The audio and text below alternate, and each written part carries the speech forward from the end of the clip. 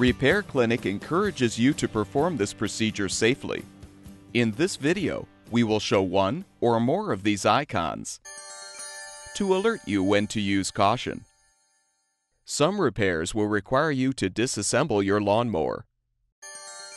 Before you attempt this, make sure the mower's engine has cooled, and remove the wire and boot from the spark plug.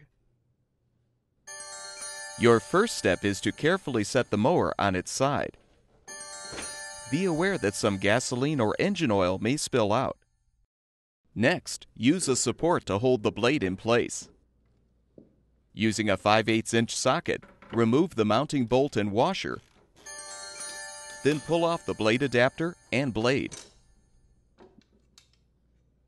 Now use a 1/2" socket to remove the upper bolt securing the belt guide. And loosen the lower bolt. Move the guide out of the way, unthread the belt, and pull off the blade driver. Your next step is to remove the bolts from the deck to release both the belt shield and the rear baffle.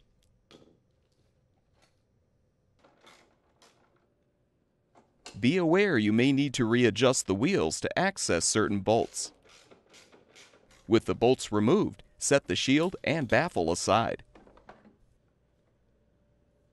Adjust the traction cable tension if necessary, and remove the spring end of the cable from the transmission bracket. Rotate the transmission and remove the screws to release the bracket. Remove the belt from the pulley. Now carefully set the mower upright and support it. Use a 1/2" socket to remove the bolts, to release both rear wheel assemblies and debris shields. If you need to uninstall the transmission, use snap ring pliers to remove the snap rings from the transmission shaft.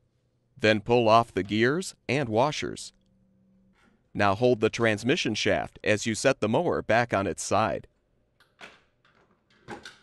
Use a 1/2" wrench to secure the adjustment plate mounting nuts, and a 1/2" socket to unthread the two bolts. Then remove them. Slide the transmission up, lift the plate out of the way, and pull the transmission out. Be aware this may require some effort.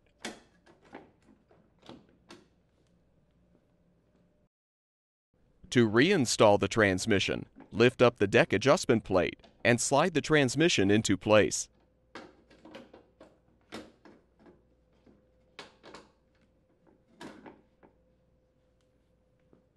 Replace the mounting bolts.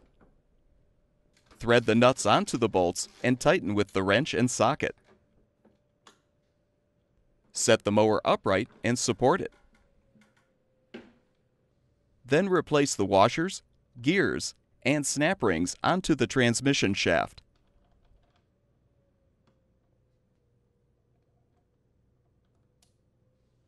Reinstall the two rear wheels by first inserting the bolts and positioning the debris shields.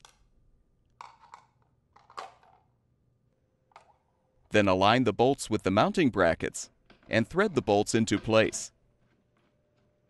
Tighten them with the socket. Remove the support and set the mower back on its side. Thread the belt onto the pulley, then replace the transmission bracket and secure the screws. Rotate the transmission into place and reattach the spring end of the traction cable to the bracket. Align the belt shield with the rear baffle and reinstall by securing the bolts.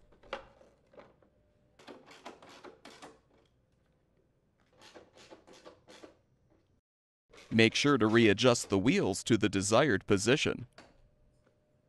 Now, align the key on the blade driver with the keyway in the shaft and slide the driver into place.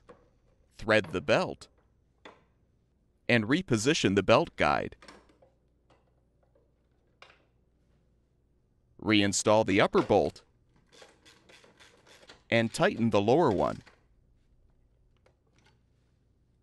Next, insert the bolt and washer through the adapter and blade. Position the assembly onto the blade driver and prepare to use the support to hold the blade in place. Thread the bolt and torque the bolt to manufacturer's specifications. Be aware this may require some effort.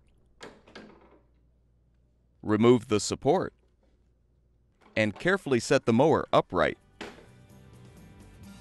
With the mower fully reassembled, you can now reattach the spark plug wire and boot.